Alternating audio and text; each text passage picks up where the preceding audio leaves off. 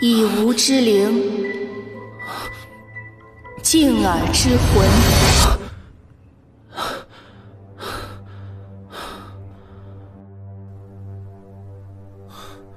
当年业火焚烧3界，魔族尽灭，他为何只单单救我？此事已过1000年，魔尊不必再介怀。当务之急是尽快冲破封印。少废话，快走，快走！仙门的人也有今天。妖主真厉害。是啊，还得是他们这么多人，妖主一招就把他们打败了，真厉害！快走，跪下！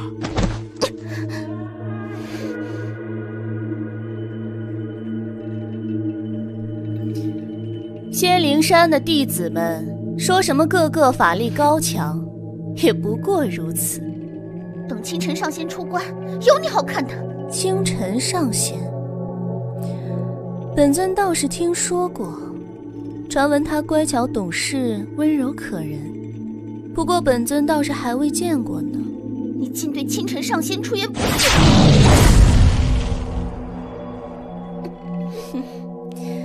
本尊这招隔山打猪的招式如何？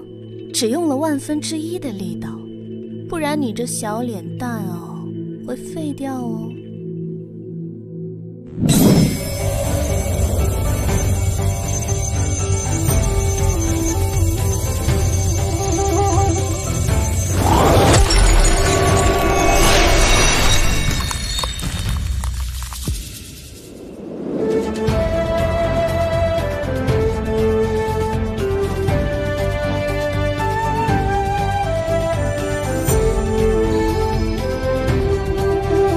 可以放了他们吗？声音挺好听，身材也不错，这温柔可人果然是名不虚传。就是不知道娇滴滴是不是真的。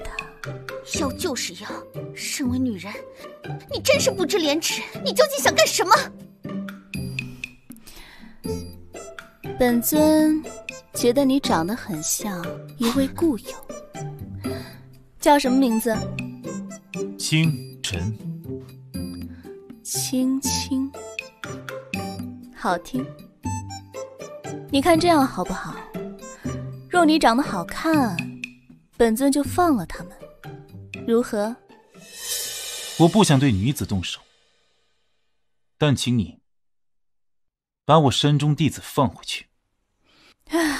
还真是一个闷葫芦。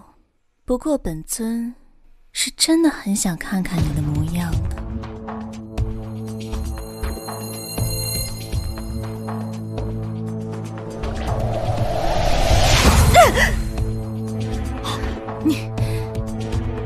你堂堂一仙之主，居然使阴招！我没有。上当了吧？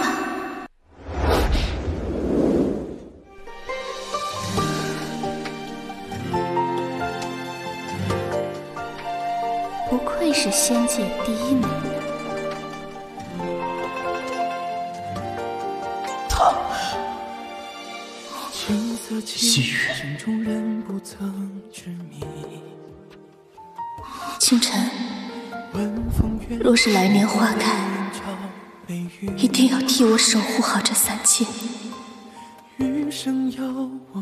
看这么入迷，不可能。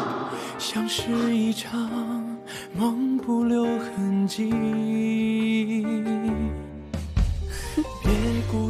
我看完了。你呢，清晨上仙？不是，刚刚发生了什么？什么法术啊？妖主，他们人呢？逃了。逃了？这是怎么回事啊？生死几后是传闻中的心，亮过了记忆，何必为无情之人掏心要是啊，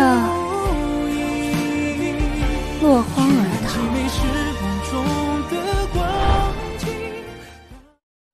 来生，愿沧海抚平潮汐。青丝落入故里，弹成只一句。天涯若追寻，就别意难平。生死契阔是传闻中的戏，亮过了记忆，何必为无情之人剖析要是无意。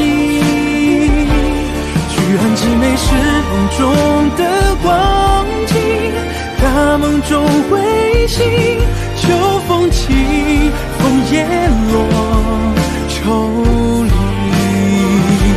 生死契阔是传闻中的戏，亮过了记忆，何必为无情之人剖析要是